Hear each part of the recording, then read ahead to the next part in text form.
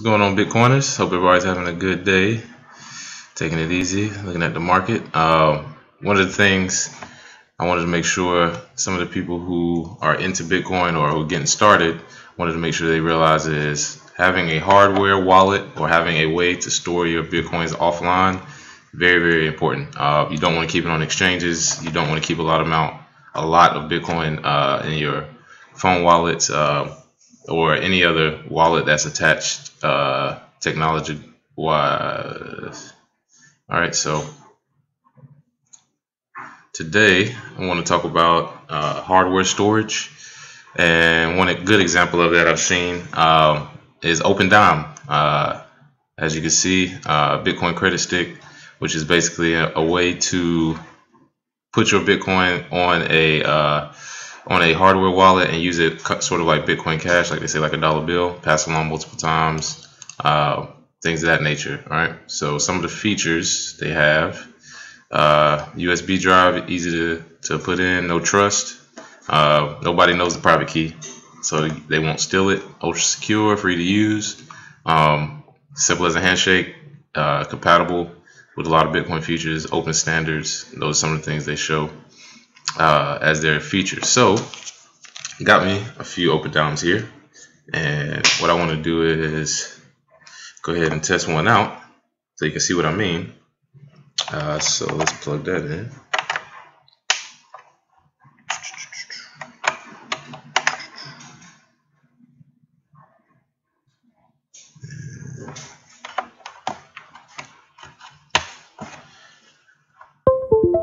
Alright, so got it plugged in.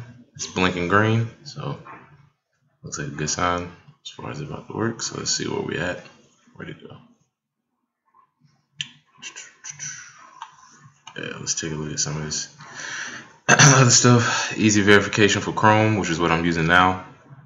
So I'll use that.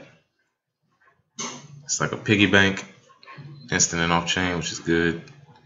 So one of the biggest things you want to realize too is not that you want to hide your money or that you want to keep it away from certain people, but as far as in the Bitcoin world, you do want to keep it from hackers. You do want to keep it from people who shouldn't have it. But if you have family members who want Bitcoin, it's a lot easier to explain it to them if you hand them this and give it to them on a flash drive. So I'll show you what I mean.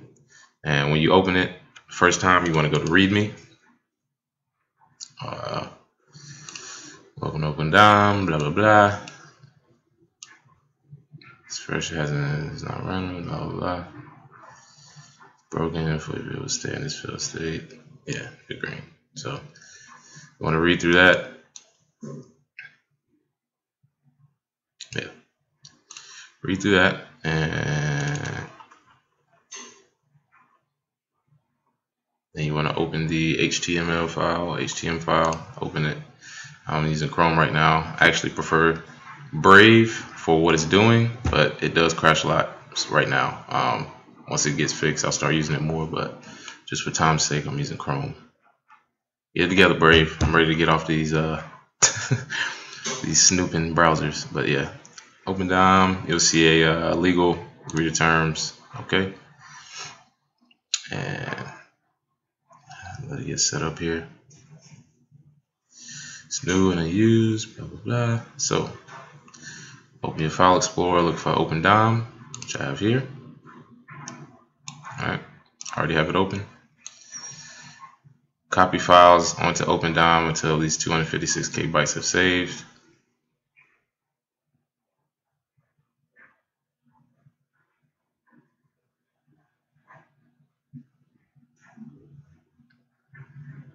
Yeah, just add 256K bytes worth of files. So I'll just grab some bullshit. Then your OpenDime, you want to click on the index HTML file. When it comes up, the directions are right there, but basically all you want to do is just add any file, usually one picture, add that file. What it looks like it does is it verifies that a real person's using it. It reloads itself, and then you'll see the pop-up come, what you want to do with it. Once you see that, that means that it's done successfully. Also, the light will blink repeatedly. So like it says in the directions, you'll see that.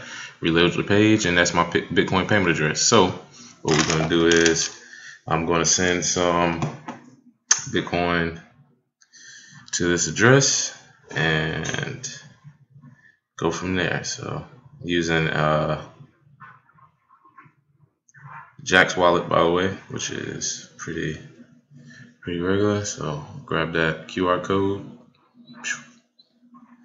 Let's do 20 bucks just for now. All right, and as you can see, sending 20 bucks. Confirm.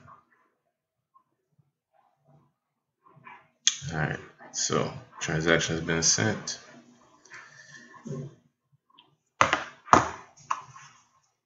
And what you want to do is, at this point, you'll check your balance, which it may take a minute for it to come through.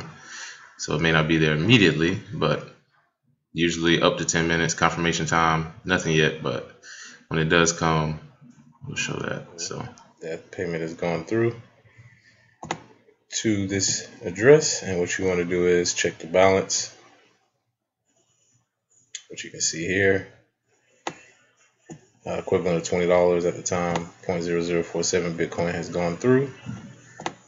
Alright, so you literally can just eject this USB at this point, and you have basically 20 bucks or 0.004 Bitcoins worth of value carrying around with you in your pocket. You can put as much as you want. You can put $1 million on here and walk around with a USB drive that's safe, secure, and the private keys are unknown to both parties.